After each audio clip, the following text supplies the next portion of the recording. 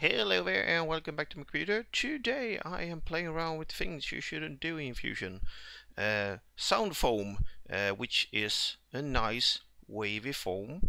This is half of it. If you can do both parts and put them together on, it's really hard to 3D print foam anyway, but this is mostly for the fun of it. This is, I don't know, it might be useful for someone. Yeah, feel free to use it. And based on basically the same sketches, I also made a small mesh here, wire mesh or pipe mesh.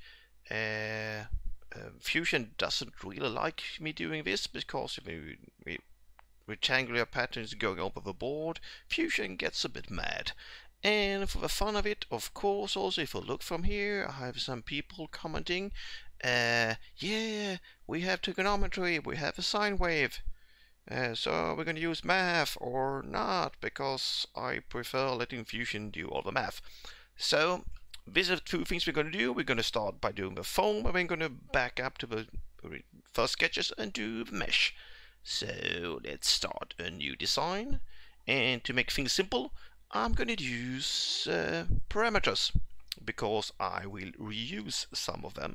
So we start with wave, PP. Peak to peak, we're going to be 25 millimeters to start off. This is the amplitude or peak to peak of the wave we're going to do. And we're going to do a wave length. So make it 80 millimeters to start off. That's all the parameters we need. And now we're going to start by doing the sine wave. We're going to create a coil. Make sure I have top here so I can put it on this plane here. So we're going to put a coil on a plane that's perpendicular to the ground on which I want to do the foam or a mesh. You can turn around later, of course. Do that. Pick, let's turn the cube right. Center point, and the size we're going to do is the PP. Wave PP, and let's put it there. And now to make sure, I don't know, it puts in the numbers here, I don't know if it works, but I like to by hand put in the parameters again. That's going to be our PP length, and that's going to be our length parameter. Sorry, oh no, let's get back to that. I'm not done with you yet. So we're going to do diameter is the point to point or the amplitude. The length, the height of it is going to be the wavelength, and we need 1 revolution, not more than that. I use triangular external, so I get a nice triangular peak pointing out here somewhere. That's the triangle. We have a nice peak we can pick up later to use. I'm going to make it a bit smaller, easier to see. Section positions of inside, so you get, yeah, that's the way I prefer to do it. You can do it outside, pointing in and anything you want. And of course, new body. Okay, thank you. Now we're going to need 2 waves, so we are going to create a mirror of, make sure, pattern type bodies. The mirror plane is going to be our origin plane here, so we get the inversion of the coil. So by doing that, we're going to do our first sketch on this plane. We're going to project, and we're going to now turn around our coil, so we are looking at the edge we're interested in. And that is that edge and that edge. By doing that, we have now projected in our little waves. We're going to turn off the bodies. Now we have 2 little beautiful sine waves, and we're going to make one of them a construction line, because we're going to use one here, and we're going to use that in a couple of seconds. So now we have here, so the dimensions we're using is that the wavelength is 1 complete wave, 1 peak, 1 valley, and the PP value or the amplitude is from peak to peak. So it's 25 millimeters here and 80 millimeters here. Now we're going to do construction offset plane. We're going to take, we need to do a second curve. We're going to take this here. We're going to move it backwards, and the distance we need to move it is the wavelength, but not the full, because we're going to do half of it, so it's divided by 2. Wavelength divided by 2. And now we're going to project on this new plane, and the thing we're going to project is the line, which is a construction line in the earlier sketch, and that's all we need. And by doing that, we now have 2 inverted waves, 1 here and 1 here. We are heading over to, we're going to finish sketch, and we head over to surfaces, extrude. Let's start with this one. Make sure we extrude it outwards, so let's do that 10 millimeters. We're gonna extrude the other wave here. Extrude, and we need to go this way, so it's minus 10 millimeters. And after we've done this, now we're gonna do loft, but to make sure so we can choose our little beautiful bodies, we are, come on. Oh, sometimes Fusion is annoying. I'm turning off the sketches. Make sure to turn off the sketches. There we are. Let's turn them correctly like that. No sketches on, just the bodies on. And we're going to create a loft from... oh, no. Not like that. Turn off change selection. We only want this edge here and this edge here. Now it looks a bit rough and dirty, so we're going to change the connection here from connected to tangent and tangent, and okay with that. We're going to turn off these two, so now we have one body here. And now to do a bit of cleanup, I'm going to choose these 4 bodies and right click and remove. So in this direction we have 1 full wavelength. The problem is this direction we only have half, so we're going to do a mirror.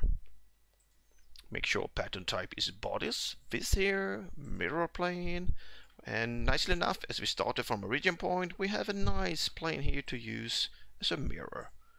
And just to make things easy, I'm going to stitch these together already here now. So now we have one section here with 1 complete wavelength here, 1 complete with the wavelength on this direction. So we are going to use rectangular patterns to expand these beautiful little things. Pattern type bodies, yes please. The direction is going to be the 2 axes we have here, that direction and that direction.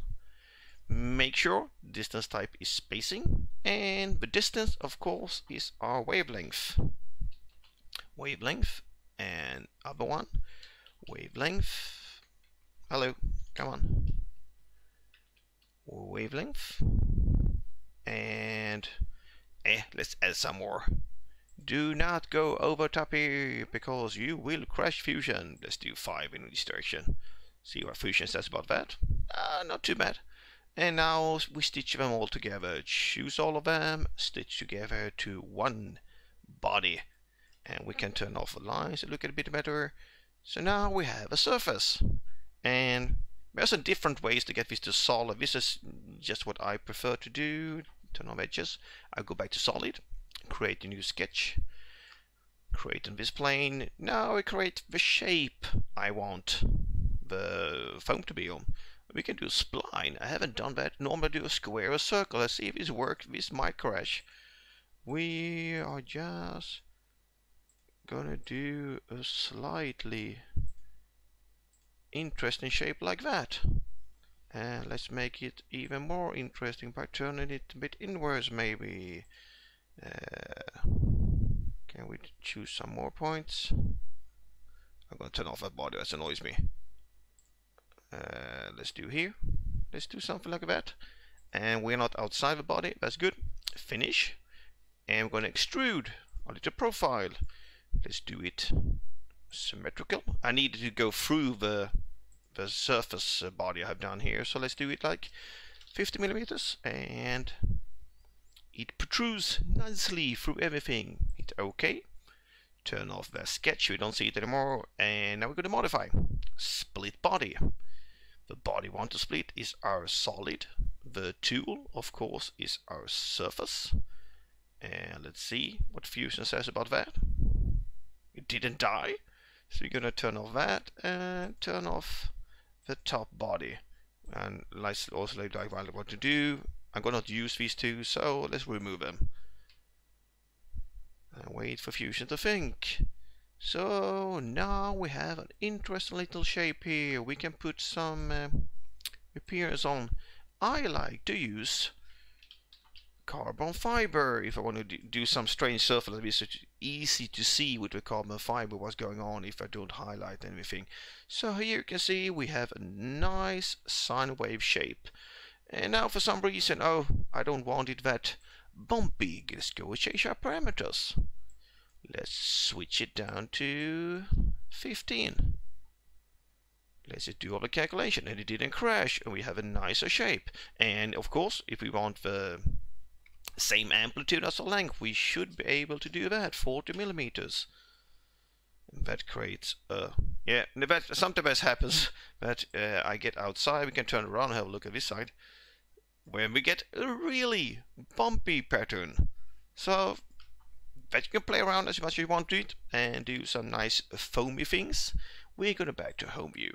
So what we're gonna do now, we're gonna back up everything and forget about the foam and getting over to do the mesh. So I would remove everything back to where we did our first extrude. Delete. And we are back here with our two bodies and our two first sketches. And of course now we have an appearance. Let's remove that appearance. Unassign and delete. And turn on our edges. So we are back here. So let's start by removing these bodies again. They're in the way. Goodbye.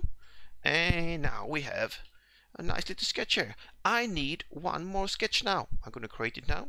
I'm going to create it so looking straight down here, creating this plane. We're going to do a line from here to here, back to here, and up here. So create a small profile. And I'm going to make the point. There's some different ways to do this. I want to get a point in the center of everything here. And then I'm going to construct axis perpendicular to face at point. This face and that point. So I get the axle there. Thank you. Now I can turn off that sketch again. We're going to use that axle for a bit of a move and copy a bit later. So I'm going to change any parameter. We're going to add one parameter. That's a good thing to do. Change parameters. We're going to add one more wire or pipe wire size. Let's start with 5 millimeters. So we're going to do a pipe. Let's see if we can do this. And the size, wire size, like that. We're going to create another pipe on this one. Again, wire size, like that. So we created two of them. Oh, it's very high now. We're going to change that later. And now we're going to do a small move command. I don't normally use move commands. You can also do rectangular, circular pattern, I mean, to rotate this around. Bodies, yes please. This body and this body. We're going to tab, create a copy. Make sure we have chosen rotate here. And now we can pick our axis. And that's the axis we just created. This. And we're going to turn it around 90 degrees like that. And now we have a wire mesh, but it's just, yeah, the amplitude is totally off, so good. Let's go change those parameters. Change parameters. We're going to change the amplitude to something like 10 millimeters or even 8. And going to add a bit of more size on that. How does that look? Look, we have created a small mesh. Here we can play around with numbers, of course, and as earlier, I'm going to turn off that axles. I'm going to turn off the sketches. Now we're going to do rectangular patterns again. Bodies, of course, the 4 bodies here. Direction, once again. This direction, and here. Distance again is wavelength. And the distance here. Again, distance type is spacing, wavelength, and let's add. This is where fusion can be a bit boring. Of course, you can untap parts if you want to make holes in your. You maybe want to make a mesh, something like this. You just play around, and okay. And now we're going to do a combine of all of these bodies, but it will not work because they are not all connected. If you want to connect up, sometimes annoys fusion. Let's see if it can handle it. Didn't like what I did. Let's do that again. Come on, combine. There are too many bodies. I don't like that. That body. How about is that? Oh, it chose wrong. Sorry. Let's go back and change that. That one. We're gonna do a join command. Now it gets to work. This reduces the amount of bodies. I had the wrong operation. Sorry about that. There's still a lot of them. If you want to connect everything, you can do a frame around everything and connect it together. But now we have a mesh, and of course we can put some appearance on it, like chrome, to get it nice and shiny, and turn off the edges like that. Hide that. And by doing that, we have created a small wire mesh. So Fusion is not really built to do things like this, but you can do it, and I hope this can be useful or fun if you want to do something. So I hope some of you can use it. Take care and see you around.